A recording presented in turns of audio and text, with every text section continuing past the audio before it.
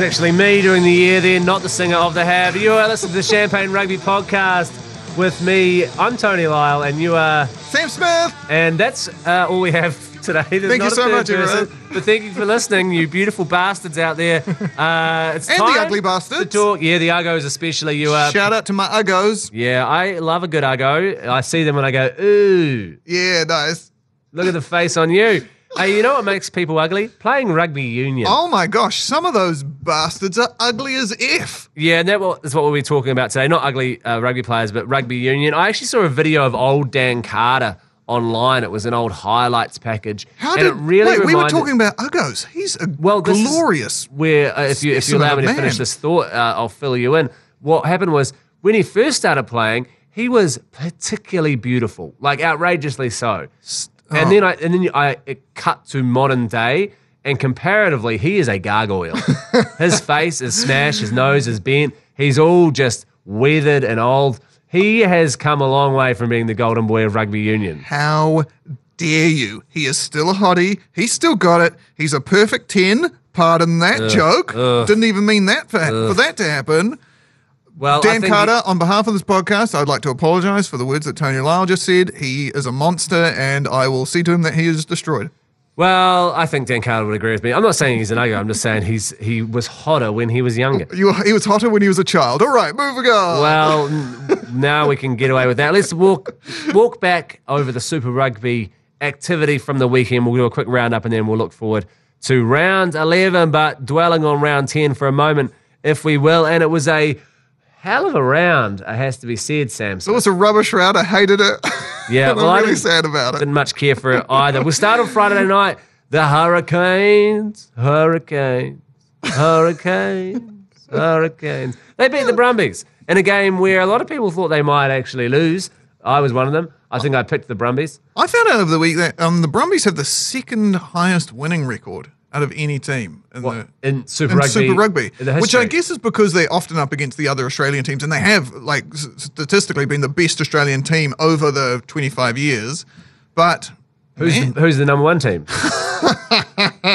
It's my boys, the lovely Crusaders. Yeah, that makes sense to me. But they obviously, Hurricanes won 32-27. Yeah, good on them. Good on the Hurricanes. They're playing great this season, and well done to them. I think the moment of the game for me was at the 80th minute. Brumbies got a penalty, and they took a penalty shot at goal to grab a cheeky bonus point. Yeah. And I love that sort of carry on from a smart, team. A real forward planning. Amid of defeat will get a bonus point, and I would love for it to come back and bite the Hurricanes in the arse. Like if it came back to those two vying for a spot on the ladder, and this one bonus point that the Hurricanes let them get in the last minute was the thing that set them off the edge. I think they'll be very humorous. Yeah, that's great. I love it when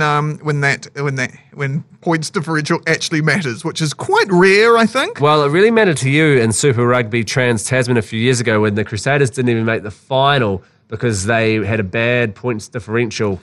And that was the funniest thing that's maybe ever happened in rugby. The undefeated Crusaders not going through to the next round. It was so rubbish. And then in that final game, I think we were playing the Rebels, and we bet them like 54-13 or something like that. And they're like, nah, you're like 6 points short. You're like, 6 points short. I was celebrating because it meant the Landers went through. Oh, yeah. And I guess we can almost park the Hurricanes game there, because the most disappointing thing for me was reports coming through out of Sky Stadium down in Wellington that they no longer play the Hurricanes song at the Hurricanes games. What? But you just sang it on this podcast. I know, and I sung it with Vim and Viggy, you'll agree. Did. But yeah, they don't play it anymore. They just play, what? I don't know, Dua Lipa. Oh, God. Dua Lipa and that's got Billie nothing Eilish. to do with the weather. Certainly doesn't. It took me a second, didn't realise we were talking about then. Hurricane, that famous weather event. Yeah, I see what you mean. Yeah, so that's bad. Obviously, if I was a Hurricanes fan, I'd be all juiced up to yell Hurricanes. And they're not playing it. What am I supposed to do it myself? Do you know, I reckon my favourite version of that is Canterbury. Because they make brie a word. Like it's Canterbury. Yeah. But it's not. You just say Canterbury. The other great option as well is the Targo, and they just omit the O at the start. Yeah, that's a great one. I just love that. Starting with a T. I love all the songs that teams have. I love the Otago Highlanders song is so funny Like, Otago Highlanders. I know that's going back like 20 years now. That's our name, Otago. This is my favorite line coming up. Otago Highlanders, winning is our aim. No shit, that's what sport is. Yeah, but they needed words that rhyme with game, name, and Welcome aim. to the House of Pain. Oh, it was great. Yeah, Just welcome to the House of Pain. Great banger and then of a they song. got rid of Otago off the front of Highlanders, got rid of the House of Pain, and the whole song didn't make any sense anymore, unfortunately. Unfortunately for them. But speaking of the Highlanders, we can move on to Friday night, where the Highlanders went to Sydney to play the Waratahs. So close. Yeah, it was so devastating to watch. I stayed up so late watching that game, and in the last minute and a half, the Waratahs got a try. I thought we had it. I was like, we're going to win this. And we were the underdogs. I definitely thought we had that one. Yeah. Let it slip, and God, it was rubbish. My main takeaway is that the Waratahs are an awful team. We have talked about this on the podcast before. They are maybe the worst team. But they do this horrible thing where they become good just when it really sticks it to us guys. Yeah. That's what the Waratahs do. They're a bunch of assholes. I hate them. End of sentence. I didn't. You sort of. It sounded like you were loading up to do more words. I was about to really start digging into Israel Folau, but I feel like that's treaded ground. We don't need to do that. Everyone knows he's an absolute dickbag. Yeah, we've probably that road's been hoed. I'd Come say. fight me, Israel Folau. I'll destroy you. That would be a crime. Watching Israel Folau Fight a blind man with MS while he's really egging him on. Let's make it happen in the next fight for life. Oh, God. Do you think one punch, if he punched you once in the head, you would become deceased? Not like even the thought of that, I would crumple and fall apart. He'd walk into the room and his aura would destroy me. Yeah, that's true. He's a piece of shit. I hate him. He is a big man. Well, that game, the Highlanders game, it was in the end, it was a 1-point victory. Yeah, sorry, man. Sorry to you. Just so gutting. Because the Highlanders, I'll say this, we're not a great side at the moment. We have a lot of injuries. We have not a stacked squad by any stretch of it. Who's your number 8? I can't remember his name for a second. Hugh Renton. Hugh Renton. He's having a stellar season. He's having a great season. There's a few of the boys out there playing their hearts out. Yeah. There's only so much you can do when you're up against it like that. And the Waratahs side is a pretty decent side. They're still just awful. Woeful play.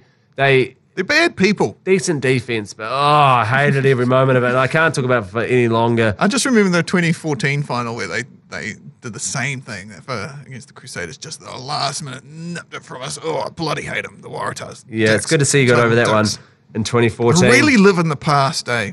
And then we'll take it to Super Saturday, where there was 4 games in a row. And before we get into that, I just want to say, great seeing many games in a row. It's fantastic. Those 4 in a row, love it. Yeah, I imagine there are people parked up here in the Export Beer Garden studio where we're broadcasting from out of, which I probably should have said at the start of the podcast, to be honest, but would have been just sat here for hours and hours and hours on end, just reaming themselves with rugby union. There are perfect butt cheek marks moulded into these seats that we're sitting on right now. I actually sat on that earlier. That's yours? Yeah, that's my butt. Oh, nice. Yeah, I know. You've got a nice wee butt going on there, buddy. Yeah, it goes without saying, really. Yeah, nice. The first game on that Super Saturday was in Fiji. The Fijian Drua against the Blues. The Blues comfortably winning, really. The feed I watched it on looked like someone had filmed it on their home, like their phone. It was not a good feed. I was watching it in a boat club. Yeah. And it was just, I don't know if it was the TV in the boat club or if the signal from Suva wasn't quite up to snuff. But what are you doing hanging out in a boat club? I was at a fishing competition. What? How'd that go? It went poorly. I didn't catch anything. Ah. Yeah, a real waste of a Saturday. Yeah, nice. But good time with the kids, so I enjoyed myself. Had a good time there. Good on you. It was all, had a good time. Had a piece of fish and chips afterwards. But nice. Yeah, there was a lot of presumably someone else's fish that they caught. Someone must have caught it. Yeah, they gave it to you instead. Okay, that's cool. Yeah, fish and chip shop at the boat club. Very good. Lovely little day actually out. But yeah, I watched the game in the boat club with a $7 spates afterwards, and it was just a real time. Is that a lot? I don't know. That's basically free. Okay, cool. I as a non-drinker, apart from the wonderful Export Gold, did that sound like I've actually had that before? I've never had it. It sort of did sound like it. Yeah, I was trying to. It sounded a little bit like you've had a beautiful Export Ultra. The lovely, delicious bathe in it, Export Ultra. I'm used to just paying like $4.50 for a glass of Coke, which is more than the entire bottle. Well, while we're speaking of Export Ultra, have you heard that the other AC boys, they're off to Paris, the Export Ultra Beer Garden Tour to Paris, and they're giving some of the listeners a chance to go over there, win a trip with the ACC and visit the best beer gardens outside of New Zealand. Can we go with them? I asked, and they said definitely not. And it just so happens that the Export Ultra Beer Garden Tour will be on at the same time as a certain tournament in France in October. What? I know. The timing is aligned, but according to this thing, I mean, there's no confirmation of exactly what it is, which means that they're doing it on the dirty, which I love to hear. G Lane's going, Matt Heath, Manai Stewart. It's getting the draw, text Paris to 3236. Follow the link to register, and you're in the draw. You can go over there to Paris with the boys, all thanks to Export Ultra. Try it. 99% carb-free refreshment. That's delightful. Fantastic. I know. Pretty dark I didn't get invited for that one, by the way. Let's go. We'll go over. We'll just make it happen. Can we do that? I'm looking at the producer. He's saying definitely not. Damn it. Unfortunately, no. One thing I loved about the Blues Fiji game, the Blues Drua game, is that the Blues the whole time looked like they were just chilling out in a sauna. Yeah. They were sweating hard out from like minute one. I was thinking about it from the Blues perspective. I wonder if it's the dream training schedule coming into the business end of the season. Like, when you want to perform well, let's say you're a marathon runner, you go and train at altitude. Yeah. So these guys have gone and basically played a game of rugby in a sauna to sweat it all out. They kind of did look like they were throwing some practice training moves around near the end of the game. They were obviously very sweaty, but they knew that they had the game in the bag. And I reckon they were just throwing some training run moves out there in the hot just to really practice for the end of the season. Isn't that the opposite of what you want? It's going to get colder throughout the year, so you want to be playing in like icy conditions. But they will be fitter because they've been training in harder conditions. All right, so it's just the difference of conditions that's making it. All right. Well, it's like, when Rocky Balboa went for the run, he wore, in Philadelphia, he wore like a grey hoodie and grey track pants. He was sweating everywhere because he's training. Yeah, he's trying to sweat it out. He doesn't fight in a grey hoodie and track pants. I saw a great someone analysed that all the landmarks and stuff that he passes, and it turns out he ran like 6 marathons. No wonder he was stoked when he got to the top of those steps. No wonder he was very sweaty indeed. But a good win by the Blues. And they're looking dangerous, the old Blues. I almost think they're the team that everyone's kind of forgotten about. I think they were the Hurricanes. No, the Hurricanes are shit. The Hurricanes ain't winning nothing, mate. They are truly woeful. So next week, let's see Tony Lyall fight the Hurricanes in the fight for life while I take down Israel Folau. I'll fight Captain Hurricane himself. With the big head, I'll kick his big head right off his body. He is a war veteran. He's done some things. He's committed heinous war crimes. We know what you've done, Captain Hurricane. The next game, Moana Pasifika versus the Rebels, and I was lucky enough to be on the ACC commentary for this game on Sky Sport Channel 9, and what a game it ended up being. It was kind of almost blowing out halfway through the game. I thought to myself, the second half's going to be a true punish in the commentary box here if the Rebels blow this out. But Moana Pasifika came back. They fought tooth and nail and got it so close by the end. The TAB good punt on that particular game was for a draw, paying $21. Incredible. And in the last moment, Moana Pasifika scored a try to bring it within 5 points after trailing tremendously during the game. So if they'd scored in the last play of the game and missed the conversion, that account would have been up $2,000. One of you good listeners out there would have had the chance to win $2K, but unfortunately, in the last play of the game, the ball was dropped. Monty Ioane picked it up, canted over for a try out wide, and that left us with a win 33-43 to the Rebels. Kind of an unremarkable score in the end. Yeah, yeah. I feel sad for Moana Pacific. They're getting better and better. They're great. They deserve to have a good win. Especially against a rubbish team like the Rebels. Yeah, they sort of do. I would have loved to have seen it, and so would the thousands of blue seats at Mount Smart Stadium. It's a problem when you do a solid colourway for seats, is that when there's no one sitting in them, it becomes really obvious. I think Dunedin did it right. Dunedin does it great. They did the sprinkle of different colours in the seats, so it looks like there's hundreds of people there, and then you focus on them. There's actually no one in those seats at all. They should draw a picture of someone's face on every seat. They should draw a picture of people's legs. That seems like a good idea for some way you could, like, you know, when they did that during COVID, didn't they? They got cardboard cutouts of people. You could put them in the stand. Yeah, but that was a bit grim. I always felt there was like people when you look at them, half of them are probably dead right now. Yeah. No, but you do that as well as having live people there. So you could, I guess, pay money to sit on someone's face while you watch a rugby game. Well, that sounds like a good idea to me. Let's sit on someone's face at the footy.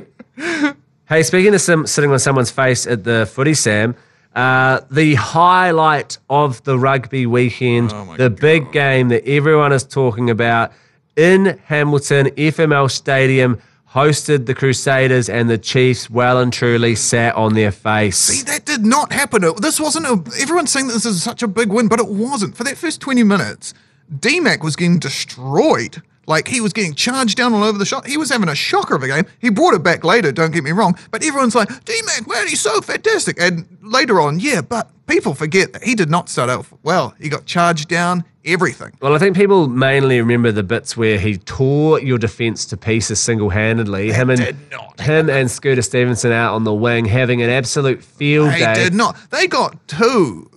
It was a very close game until the end, and then they got that late try as well. Yeah, it was. I felt watching it, I was waiting for the Crusaders to come back. Yeah. But they didn't have. And you know what it reminded me of, Sam?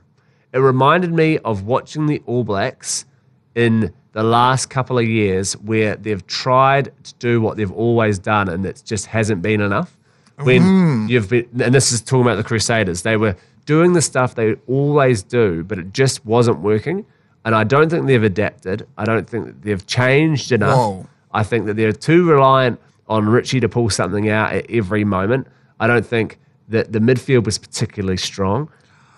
Yeah, you heard it. Wow. And that Braden will play well, I will say that much. But I think all around the park, they were just looking a shade off their best. See, this is what I think's going on with the Crusaders. They're the perfect team.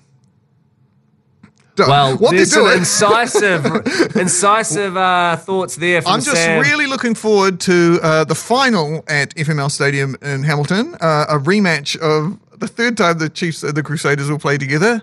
When the bloody Crusaders come on in, they destroy them 63-0. You heard it here first. Crusaders take out their 7th title in a row, and I'm so happy, and please let that happen, otherwise I will cry. The Crusaders will be lucky to be there, to be honest, currently sitting 5th on the points ladder. They're behind the Blues, the Hurricanes, and the Brumbies. Mate, but do you know who we've got left to play? The Force, the Blues, and the Hurricanes. Okay, well, and Moana Pasifika. Yeah, so all teams that you could potentially lose to. For the first time, the Crusaders could not make the 8. I really want Moana Pasifika. I don't think that's true. We've come 10th a couple of times, and we famously lost the very first season. We came absolutely dead last. But imagine if the Moana Pasifika game is the game that the Crusaders lose, that the Moana get up for. I'd love to see it. That would break my heart, my stone cold, one-eyed heart. And bloop, bloop, bloop. There's an alert coming through on the text line, which everyone saw after the game. D-Mac actually signing on for 2 more years. That's great. That's great. The Chiefs, he's back. He's had his little sabbatical. He's farted around overseas. He's earned an absolute pocket full of yen, I have to imagine. And he's back for 2 more years at the Chiefs, which is a funny amount of time, 2 years. He's like, I'm not staying for the World Cup. That's a good point. I feel like he's got, he'll be like, I'll do 2 years, and if I'm still doing all right, then I'll do 2 more. But if not, I will cruise off. He's 29 right, eh? So that's 30, 31, then we get another 2 years. He's only 33, a young whippersnapper. Yeah, he'll be the prime of his life for being a number 10. And he can be 2 more years, and if he's not really he'll just push off and go and get more yen. Go and earn, I guess, 1 billion yen. I don't know how yen works, but I think it's one of those ones that you get heaps of it. $1 billion. Makes you feel real rich. $1 billion sounds like a lot, but I'm glad to see him back, especially the form he's in. It's outrageous. Yeah. He cut the Crusaders, who are famously one of the best defensive teams in the comp, to ribbons. They look like a bunch of idiots out there. Absolutely did not. Yeah, well, there's a lot of room down that left. Do like it though. I do very very much like D-Mac. And the last game of that weekend was the Reds versus the Force, which, truth be told... Who gives a shit? Yeah, I didn't stay up for that one. But it's good to see the Reds on a bit of form as well. The Force, truly woeful stuff there, losing to the Reds, who haven't been playing well either. So unfortunately for the Force, another bad season for them. And I don't think it's going to get any easier for them this week, because we'll move on. We'll take a quick break and then we'll move on to round 11. And we're back and we're heading down to Dunedin for the first game of round 11. And this is the big one, if you ask me. The Highlanders versus the Chiefs. And it's so big, in fact, that I think this is what we should use this week's TAB Good Punt song. TAB Good Punt, Good Punt, Good Punt, Good. Yeah, again, I have to feel like I just said that. But it's nice to have that audio as per. And the Highlanders play the Chiefs 7:05 in Dunedin. And for this one, Sam, I think the Highlanders are going to win the game. I've been saying it all week. Okay. I think the Chiefs, they're vulnerable. Their big belly is open. They're injured by playing the best team in the competition, my boys, the Crusaders, and now you were there to fly in like a vulture and eat the scraps of their loins. It's true. Their big, disgusting bellies are open to be cut open by a team like the Highlanders. And this week's TAB Good Punt is the Highlanders to score the first try. Oh, you're not going for them to win the whole game? You're just going to say that they can score the first try? Well, no, it pays the same as a 13-plus win. So when I looked at it, $4 for a 13-plus win, $13 for a first try. I think the Highlanders will win, but I don't think it'll be by 13-plus. I think it'll be 12 and under, and that's not paying enough. So Highlanders to score for the first try, paying $4. We'll put 100 bones on it. A beautiful $400 is coming our way. Sounds like a smart move, Tony Lyall, for the lovely listeners at home. I'm not going to put money on this, but I think it's going to be Aaron Smith off the base of a ruck. Wow. Yeah, I know, and he's unselfish. He's not like your TJ Perenara types, who is also unselfish in life, but in rugby he scored like 58 tries because Aaron just passes. He has no white line fever in him at all, and he still has scored about nearly 30 tries in Super Rugby and even more internationally. But I think it's going to be him this week. Maybe an inside support line, actually. Maybe it won't be off the base of a ruck. Maybe a beautiful support line off a guy like Hugh Renton, who'll break some space coming in and then come in. Oh, yes, beautiful. Hugh Renton will do all the work. Little wee offload. Aaron Smith, chuck it down there. Oh, love it when a Smith boy scores. No, it's going to be a winger's going to go wide, break wide, pass it into Hugh Renton, who'll draw the fullback. Oh, we're doing there. Okay. He'll pass it into Aaron, running a beautiful support line, who'll score a try. So that's what's going to happen. Fantastic. But I'll take any try, to be honest. And that game's going to be an absolute doozy. Now, that's the real All Black trial. Forget the Crusaders versus Chiefs. Highlanders versus Chiefs. The trial is, will any of the Highlanders make the All Blacks? Shannon Frizzell will make the All Blacks. Aaron Smith will make the All Blacks. Ethan de Groot will make the All Blacks. Ethan de Groot is an absolute beast of a man. And then it's I do agree with everything Thomas you just said. Jensen may very well make the All Blacks. I do agree with everything you just said. I think the Highlanders are great. Jonah Nariki, he's back. He'll be doing well. But, geez, he looked good to be back. I'm so happy to have him back. I really was. I'm excited for that one. That's going to be the big game of the weekend for me.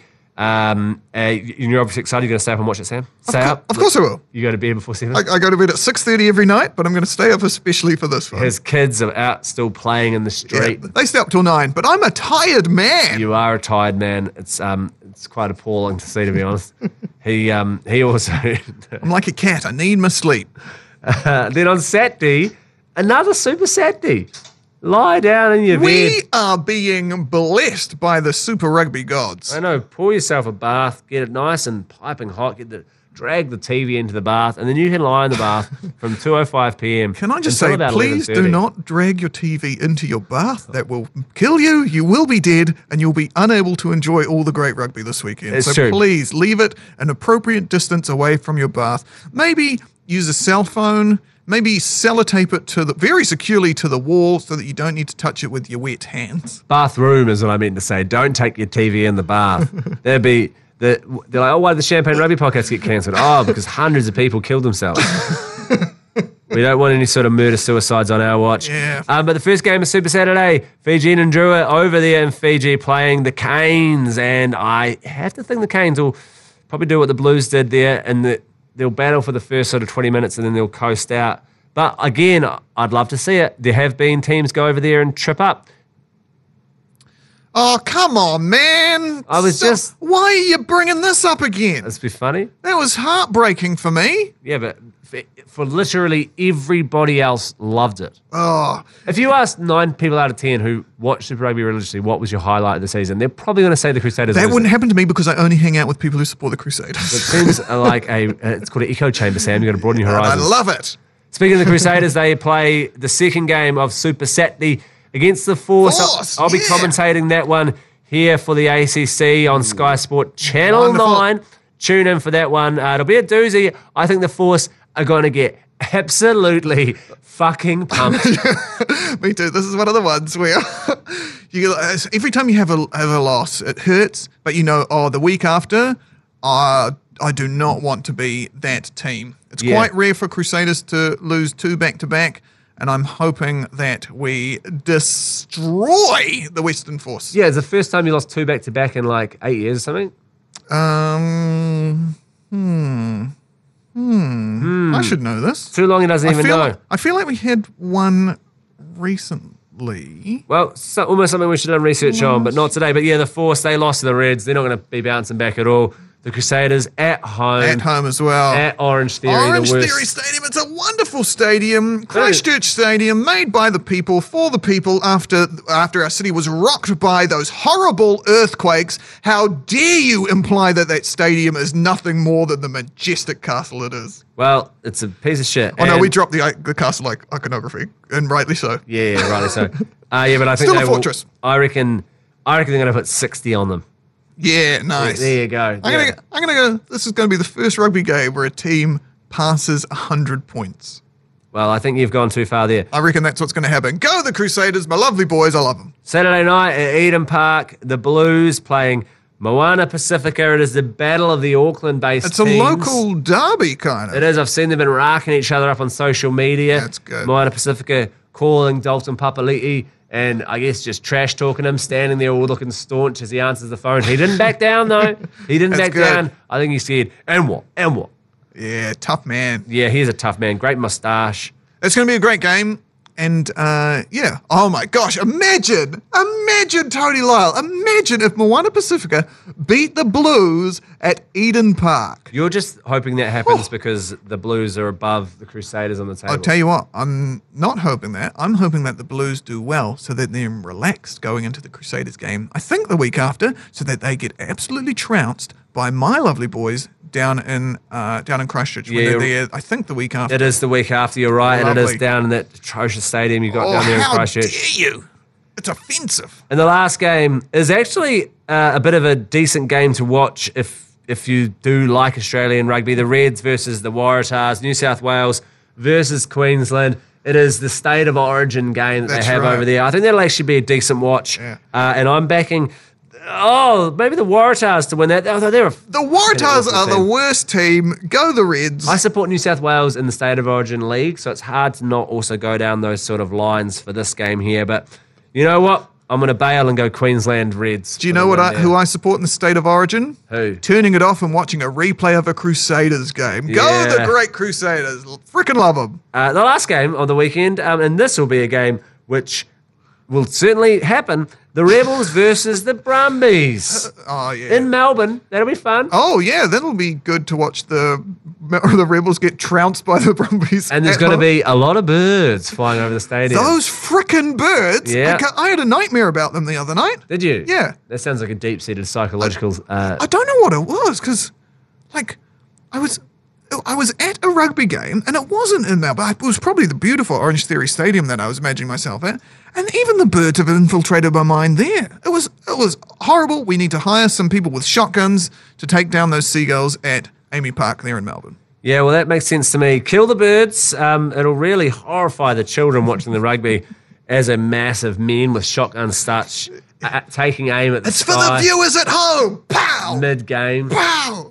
They're getting in the way. Pow! It's making low vision people like Sam Smith think that a pigeon is the ball. And he's so confused. Pow! Get him down.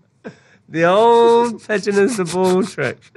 Well, that's lovely stuff. Anything you want to say before we sign off today, Sam? I just want to say that no matter what happens, I'm proud of the Crusaders, and I love those guys.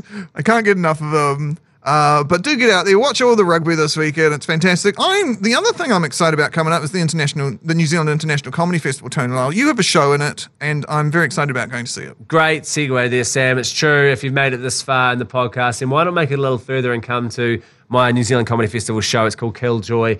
Tickets at comedyfestival.co.nz. It's in Wellington next week. So if you're in Wellington, come along. Auckland in a couple of weeks after that. Just go to tonylyall.com for all the details. You got tonylyall.com. Yeah, it wasn't. That's great. Tony Lyall, the sailor in England, hadn't grabbed it yet. Yeah, nice. I got samsmith.co.nz. Did you? Yeah. You could probably sell that to Sam Smith, the singer, for a large sum. I don't know who you're talking about. You don't know Sam Smith, the singer? No. Okay, well, I feel like that's obviously not true. Thanks for listening. We appreciate it. You guys are cool. I like you a lot. From that beautiful Export Beer Garden studio. We'll see you next week. Go the Landers! Go the Crusaders. Bye!